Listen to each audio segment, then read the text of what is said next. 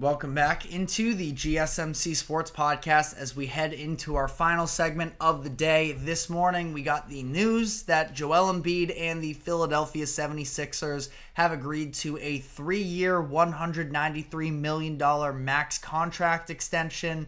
This is a situation where he was already going to be under contract through the 2026-27 season. So, definitely a little bit premature here to some degree, but this also, the way that it fully breaks out, actually, it actually only adds an extra 2 years on top of that.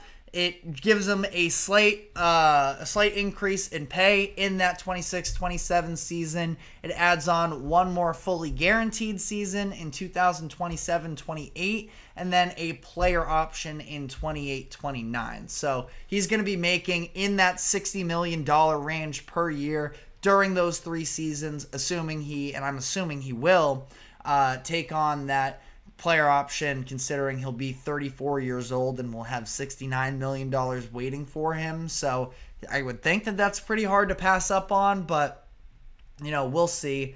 The reality of the situation is that Embiid, we all understand how excellent he is and how games missed are a massive part of his career up to this point, where it is definitely disappointing that we haven't gotten to see what the true peak of Embiid's powers look like when he is fully healthy in the playoffs, but we know how excellent he is. So while I do feel like, again, this was maybe a slightly premature move from them, at the end of the day, the 76ers understand that Embiid is the best player that they've had since Allen Iverson. You could go even maybe a little bit before that as well. I don't want to dive into that whole argument there.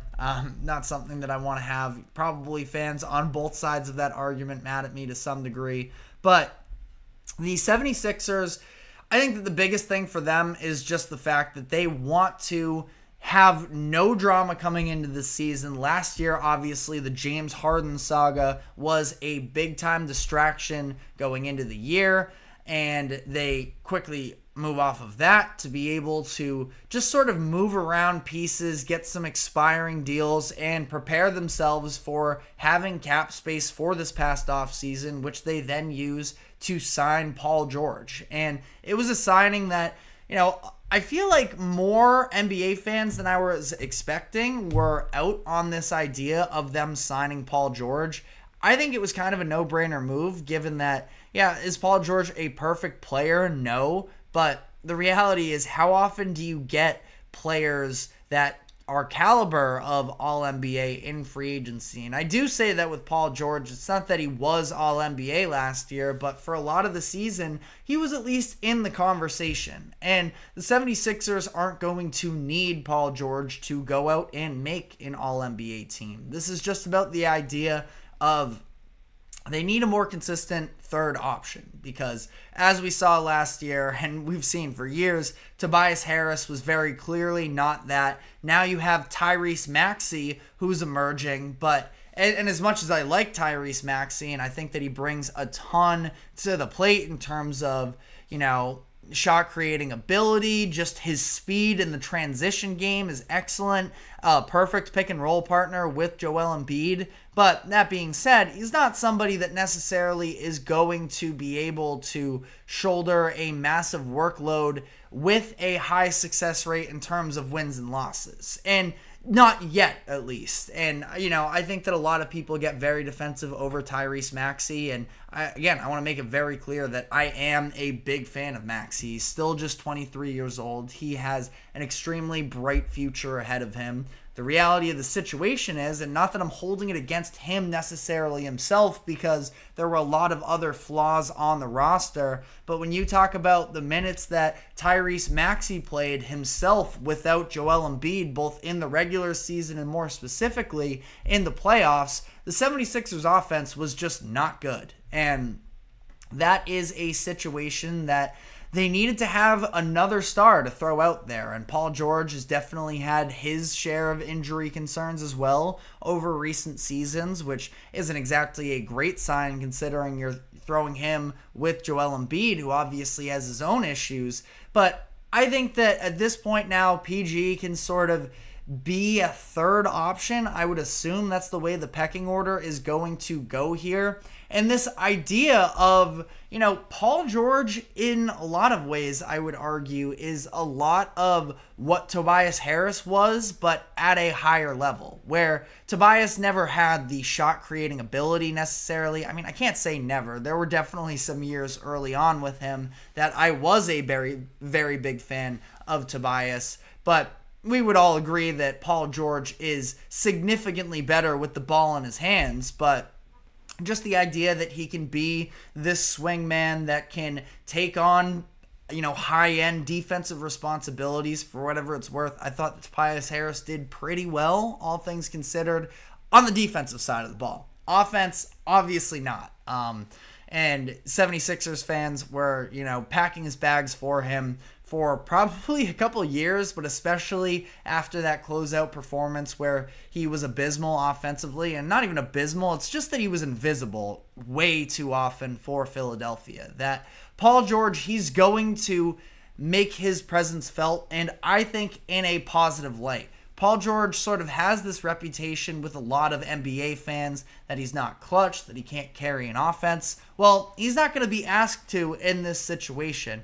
The idea is that Joel Embiid is going to be fully healthy, knock on wood there, and that they can sort of just have these other pieces that can play off of them, knock down the open shots, and just add different elements to the game. And the Big Three era feels like it's a little bit dead in the NBA, especially under the new collective bargaining agreement and how heavily teams are taxed for going over the luxury tax, that it feels like it's sort of a thing of the past. It's not often that you have this much cap space and you are able to invest it immediately into a star caliber player. And I do still think that Paul George is that, even if he's not, the emerging superstar that he was with Indiana, or when he was top 3 in the MVP voting, when he was with Oklahoma City, that sure, he has his blemishes on his resume, but this is a chance where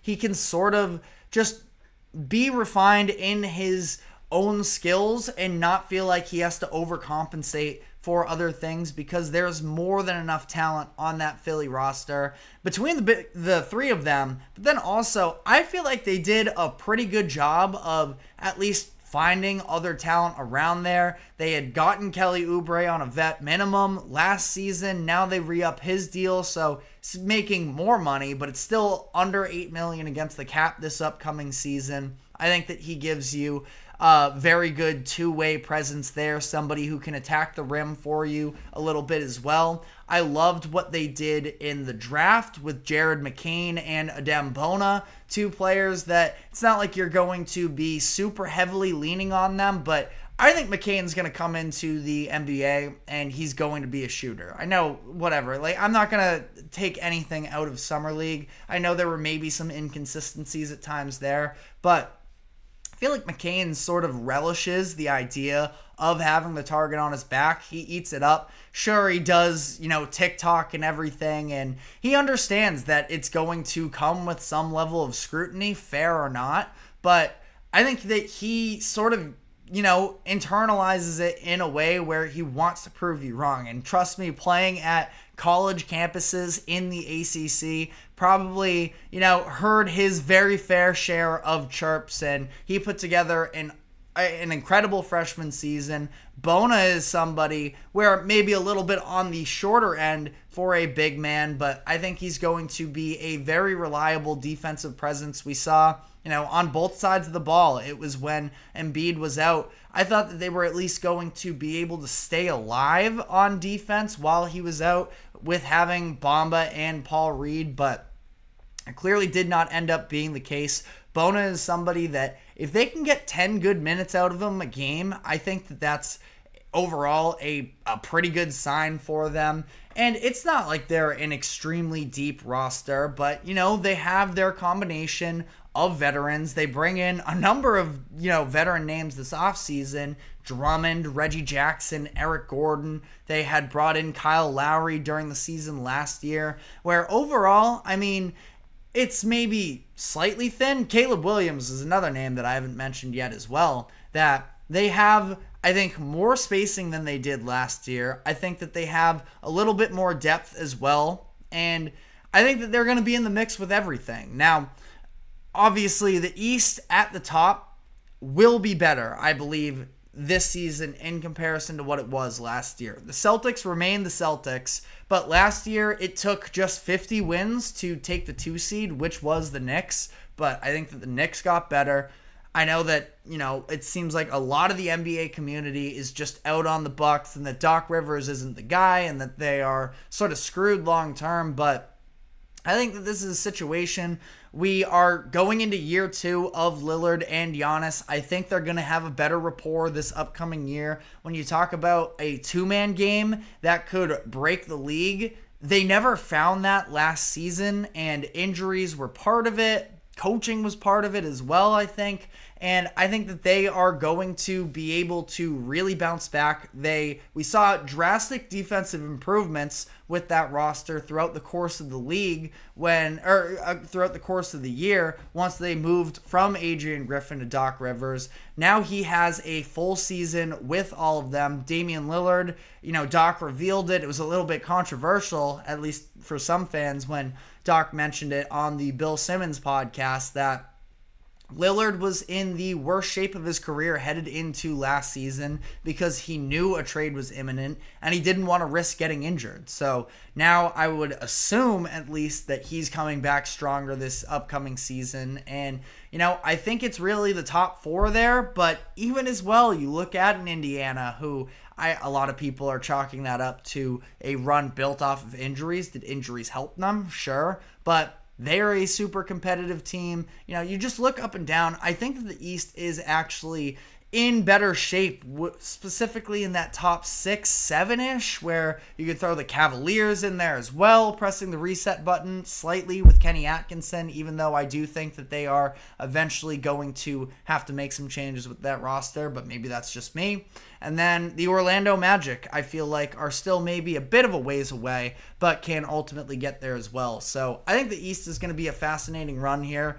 I still feel like it's the Celtics' East until, somebody comes and takes it from them, but 76ers in a pretty good position headed into this season. Do I love the idea of having a 34-year-old Joel Embiid making $69 million for you?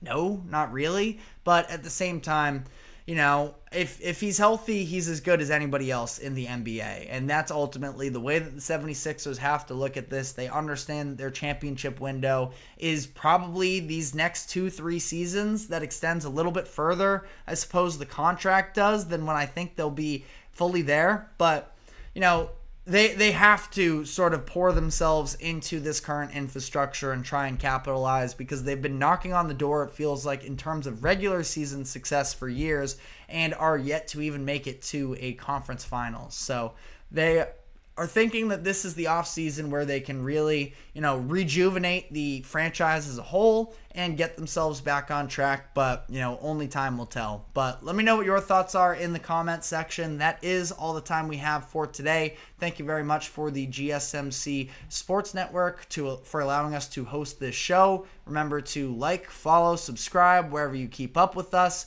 We will be back on Monday afternoon, same time as always, at 2 o'clock p.m. Eastern.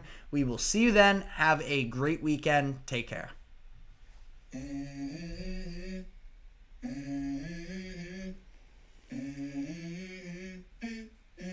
Let's go. I wake up to a little bit of drool on my pillow, feel like it's gonna be a bad day. Yeah, I'm tired of shit, and the coffee ain't hit yet. Damn, ain't that great. I don't wanna go.